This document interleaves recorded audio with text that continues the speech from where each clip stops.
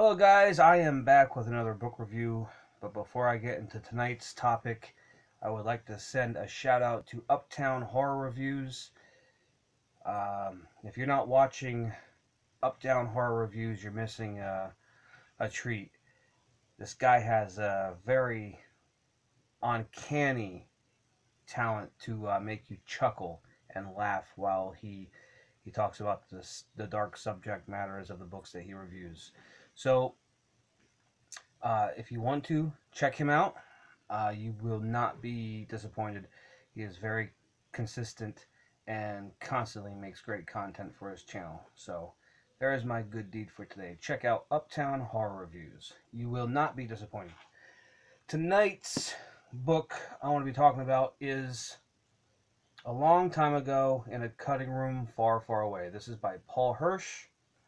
And if you think you don't know Paul Hirsch, you are sadly mistaken because, as the cover tells us, my 50 years editing Hollywood hits: Star Wars, Carrie, Ferris Bueller's Day Off, Mission Impossible, and more.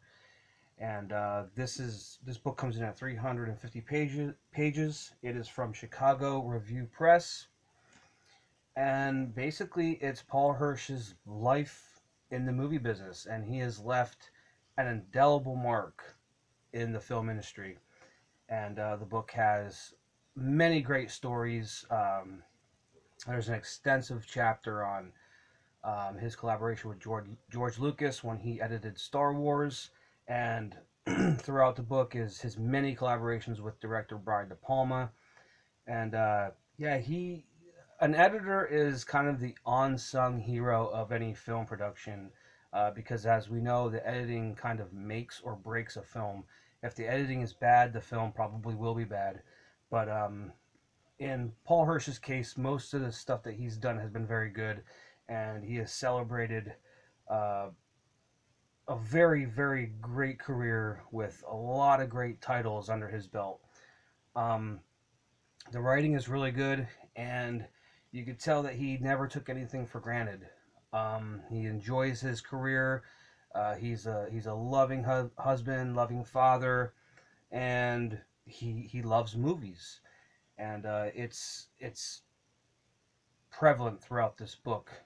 There's a lot of great stories, as I said, and this book is easily gonna be one of my favorites of 2021. I had just finished this about a week ago, and unfortunately, I didn't finish it in 2020. So this is gonna go in my 2021.